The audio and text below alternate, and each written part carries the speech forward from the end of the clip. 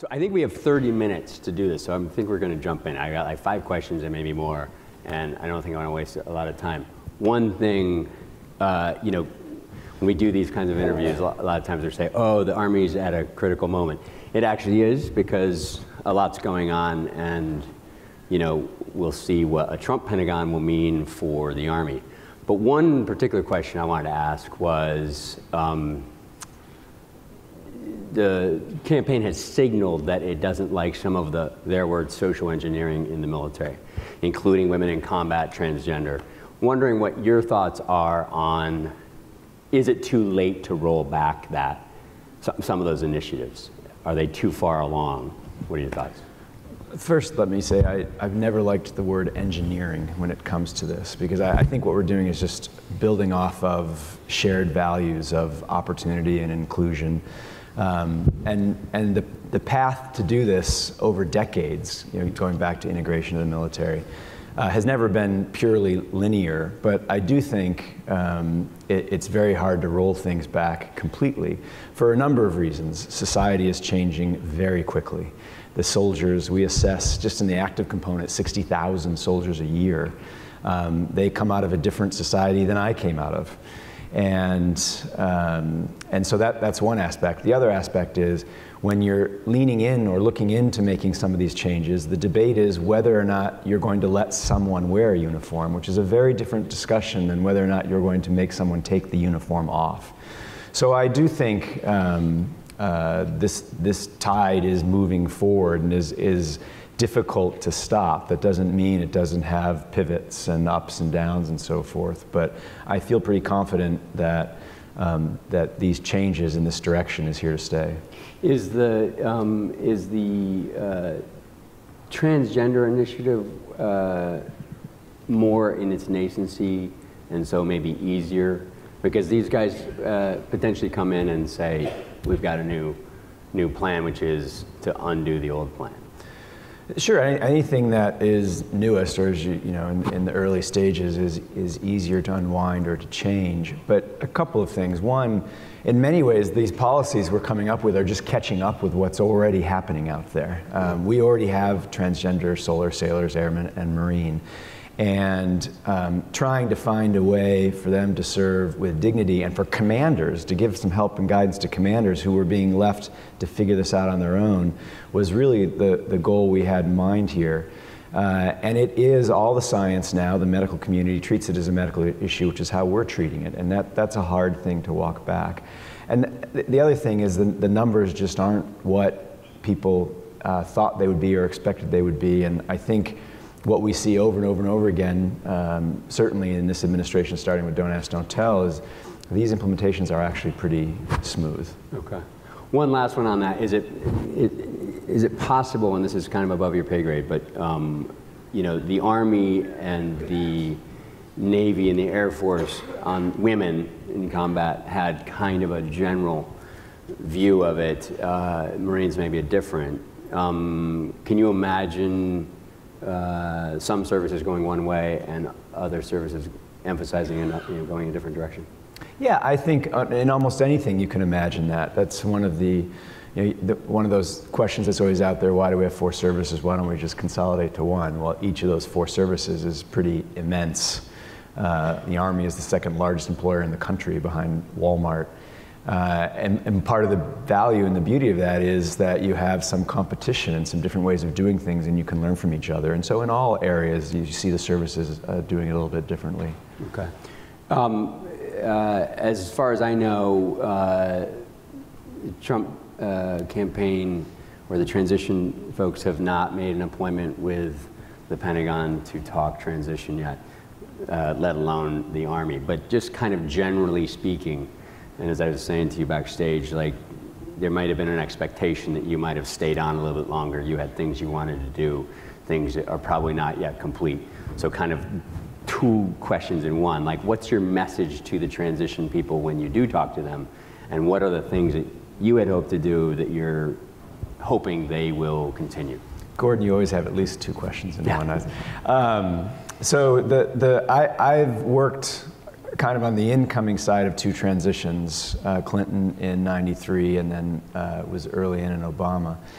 And as is the case in every transition, the main message is we're here and we will do whatever is necessary to make this as smooth as possible. And that we have 100,000 soldiers outside of the country right now in 150 different countries, in combat, in harm's way. There can be no gaps, there can be no seams, and that is the first and only priority, and we're completely dedicated to that. And whenever they're ready to talk, we will do whatever they need us to do to make the transition as smooth and fulsome as possible.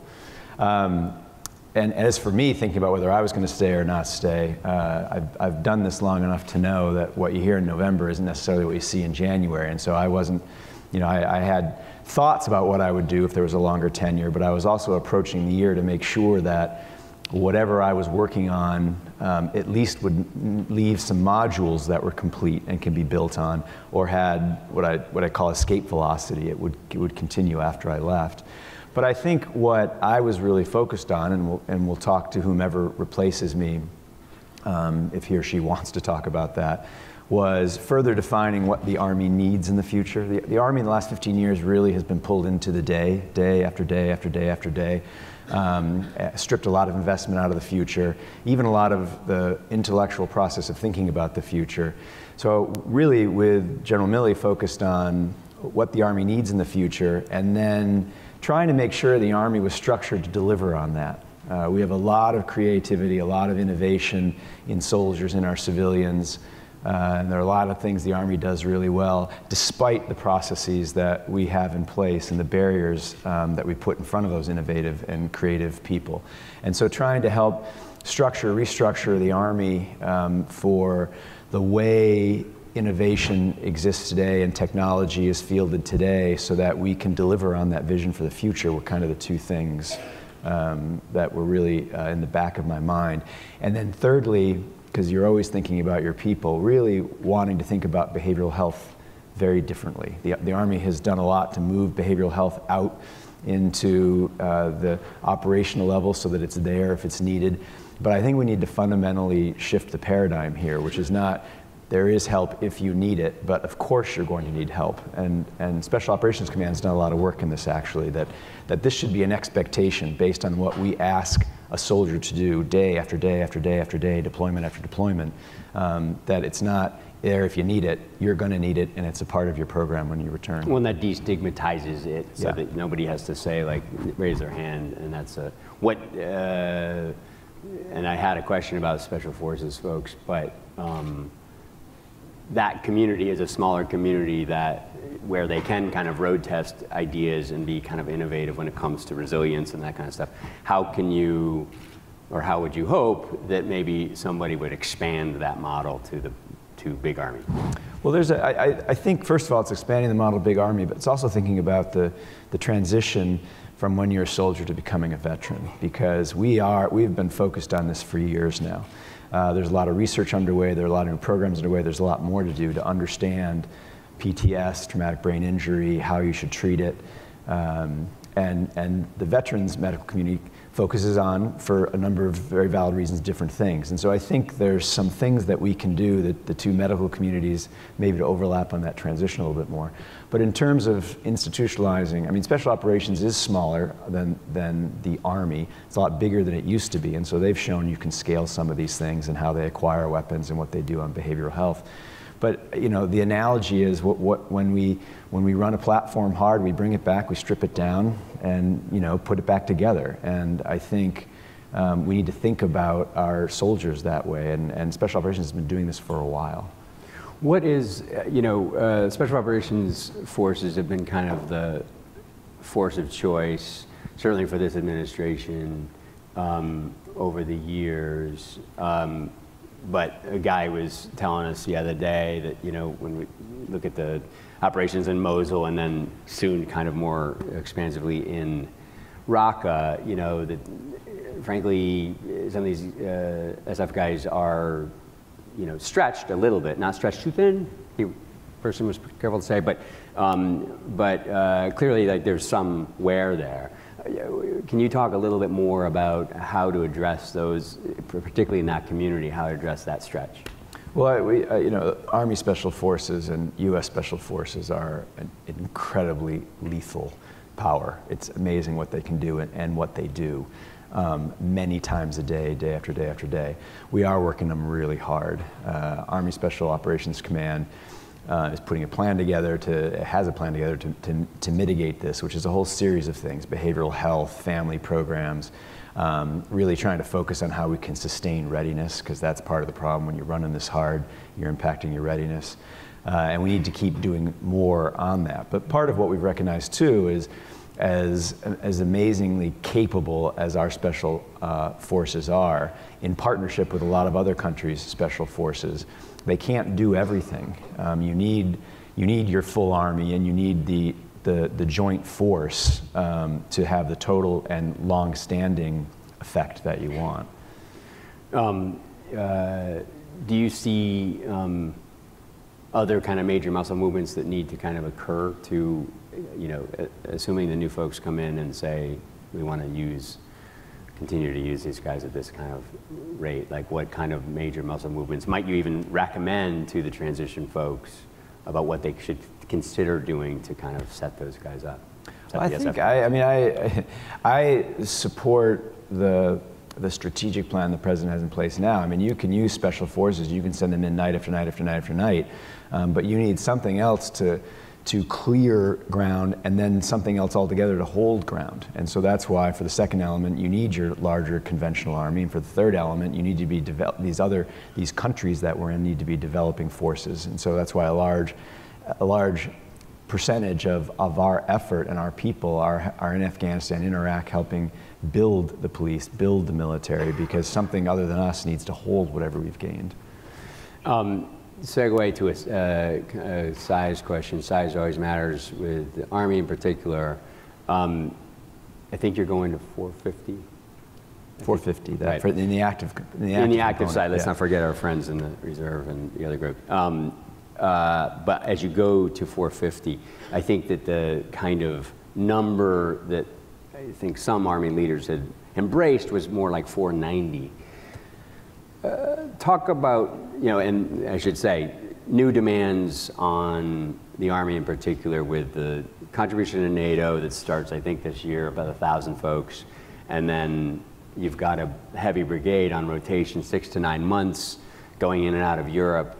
But if you count it differently, it's really like a division, because one's on the steppe, one's there, and one's regenerating. Right. So a lot of demand there. So can you address, kind of the size of the Army, and also what's the analysis that's been done to kind of defend those numbers? Because I think that's one criticism, that sometimes the Army just says, hey, let's do more numbers, but the capabilities question is left aside. Wow, there's a lot more than 2 questions in that one. I know, right? I'll come back to you. I'll start by saying, when I moved to the Army last year on my first tour, I had a senior general ask me if the Secretary of Defense had sent me to the Army with secret instructions to shrink it more, because the Army is, sitting at the Navy table, its chair, sitting at the Air Force chair. The Army always feared they were going to be a bill payer for some of these big technological investments of the future. And that's not why Carter sent me to the Army. He didn't talk about that at all. He did say you have to get them away from talking about themselves as a number, A, and B, 450, 480, 490, 520, whatever it is not the number, because that's just the active component. And we cannot do what we're asked to do if we don't think as fully as possible as a joint force. All 3 of the components are important. But the number by itself doesn't really tell you a lot. There is a lot of analysis behind the number, but you can't, there's no precision to this, because it's all about risk. And so you can come up with these different numbers in the context of the joint force, and then describe what the risk is in certain scenarios. There's no question that the Army's being worked hard. The 450 target for the active component, when that was agreed to, because all this takes time to implement and to achieve, was before Russia was being so provocative on the border with Eastern Europe, before China was getting more provocative in the Pacific, before we saw what ISIL was doing in Iraq and in Syria. And as I said, soldiers already in 150 countries a day as it is. And so there's a bit of a stretch there. But I caution people to get away from thinking about it just in terms of force structure numbers, because if that's the focus, to not be 450 but be 490 or 520 or whatever it is, you could end up creating greater imbalance and actually lead to more hollowness, because those people cost something. We need to make sure, if we have that number, that we also have the money to keep them trained and to equip them. And then there's tail that goes into the future for a very long way. So whatever your future modernization plans are, they're over a larger force. So I think it's important that we don't oversimplify these things about the number of soldiers, the number of fighter squadrons, the number of carrier strike groups, and think about the totality of what it means to have them and have them ready. Right. And as far as the analysis, there is no shortage of analysis on any of these things. We could all do a better job of communicating the analysis and what we're thinking and the context around it. There's no question about that. But again, this all then, you can do all the analysis you want, and it gets down to judgment calls and conversations about risk and about balance. Art, not science. Yeah, and as a guy was saying to me yesterday, it's unclear which Trump will show up to govern. On one hand, he's sent the message that there are inefficiencies even in DOD. On the other hand, probably wants to send more money toward the building.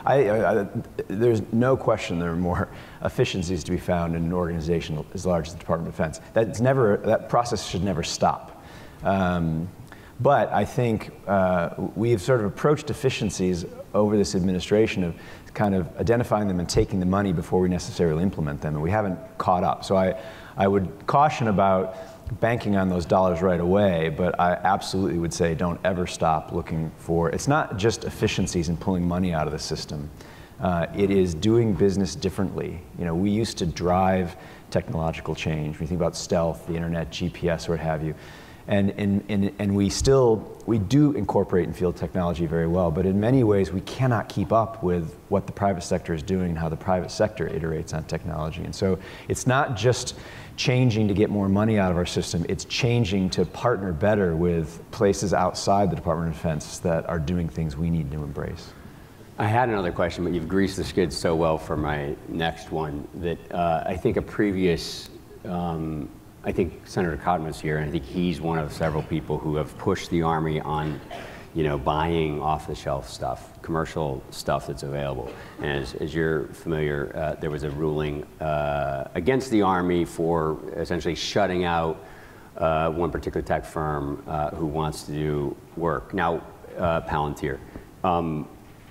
When you work for Secretary Carter, certainly you're aware, and Carter has pushed this idea of bridging the gap between the building and Silicon Valley. I know you're not going to comment about the legal issue, but can you kind of talk more broadly about, is the Army open for business with tech firms, and is it willing to embrace off-the-shelf stuff, which is cheaper, typically cheaper, faster, ready to go? Yes, there is more work to be done, which I intended to be a real focus of mine. General Milley's really, interested in that as well. I believe the faster you get things into the hand of soldiers, the better, because they figure out how to learn, how to adjust, how to use things differently, and give us feedback very quickly. Some of that's off the shelf. Some of that stuff we already have that we can modify. It's not just Silicon Valley. First of all, technology is not just Silicon Valley, it's not just Silicon Valley. There's a lot of creativity and innovation in our defense industrial base. We need to find better ways to partner with them as well. We need to open ourselves up to all of this, because technology is being developed differently and in faster and faster and faster cycles right now. And we need to change to be able to get that in and field it and get in the hands of soldiers faster. So absolutely. One of the many nice things about having lawyers around is they tell you a whole bunch of things you can't talk about, so they shield you a little bit. So I cannot talk about that case, right. But I hope we use it and all other cases as a learning opportunity for how can we do things differently. Because I do think in some ways we're speaking different languages now, and we need to figure out how to collaborate better. Right, because it seems, we can sit here and I think anybody would agree with kind of what you're saying, but the military bureaucracy can get in the way, and it doesn't always get the memo about what leaders want to achieve. Yeah, but it's not just, it's some, I keep going back to something Secretary Gates said when he had his farewell address, and he said bureaucrats and bureaucracies are different things, and nobody suffers the bureaucracy more than the bureaucrats have to fight it every day. These are rules and procedures. Bureaucracies are additive. Something bad, and they're always steering by the wake. Something bad goes wrong, you add a process to prevent it from happening again, and you layer and you layer and you layer and you layer, and you create a whole bunch of people whose job is to say no. And we've got a lot of people who do want to get to yes, and that's one reason we set up the Rapid Capabilities Office, to try and field some of this stuff faster. And it's not meant to be a workaround for the entire acquisition process. We need to keep reforming that and making it more agile and responsive. All right. My kind of what I call an ink blot question, kind of back to where I was going to go, is, because we are where we are in terms of military strategy overseas, and what did you say, 150 countries the Army's deployed to, but not in huge numbers, right? And people associate the Army with huge numbers generally. And so my question really is does the Army suffer from some kind of identity complex because we're not doing what people generally associate the Army with doing, major occupations, big forces? In some ways that's a question you could have asked me in any of the jobs I had in any of the military departments. I do think that... Before you worked for the Army? Before I worked for the Army, yeah. Right, get more candidate. Yeah, many jobs in the Army as well. The services do tend to focus on that tip of the spear kinetic thing, because that's what they identify with. And what I found moving from service to service, and no more so than with the Army, are all these unbelievable other capabilities they bring that are required for the Army to be the best Army the world has ever known, but that they bring to the joint fight and that they bring to the coalition fight as well. And it's an impressive group of, and I don't even like the word enablers, because I feel like it doesn't give enough power to what that part of the Army is. And we have thinned that out a lot to support that tip. And so that's been a struggle. But I don't think they have, I don't see any sort of existential issue about being spread thin in small groups over 150 countries. It does impact how we're structured. We've proposed setting up train, advise, and assist brigades that are smaller than a regular brigade, because right now when we create those, we take the leadership out and a part of the brigade, we separate them, and it impacts our readiness to recognize that we are fighting in many different ways and working in many different ways around the world. Is there a readiness argument to be made for, I think everybody's kind of lining up to make a big argument, and you potentially won't be here to make that argument with the new folks on the Hill, but is there, what's your kind of a general assessment of Army readiness right now? We're on a path to get to our readiness goals, really in this fight up.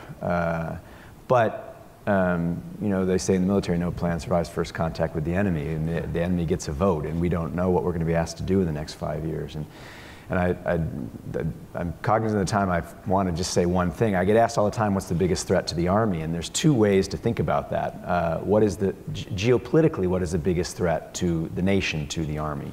So is it Russia, is it North Korea, is it ISIL? But I think of that question in terms of my Title X responsibilities as Secretary of the Army in the Department of the Army, and in many ways I'm a CEO of a business unit. And the biggest threat to the Army that I've been working through, and to the Air Force and to the Navy and Marine Corps, has been the budget instability. And so all these issues that we're talking about, readiness, technology, modernization, force deployment, if we had some more stable baseline which to plan, we could, I think, get to a lot of our goals faster. Okay. I know we have 2 seconds left, but I know a guy. Just quick, what are your plans, assuming that things end for you next few months? So my model in all this was the man who hired me out of college, one of the two, Rudy DeLeon, who in the Clinton administration had 4 jobs and ended as deputy secretary. And I'm like, well, that's what I want to, in the Obama administration, I want to stay 8 years. If I can have 4 jobs, that'll be great. I had 9, so I overshot a little bit.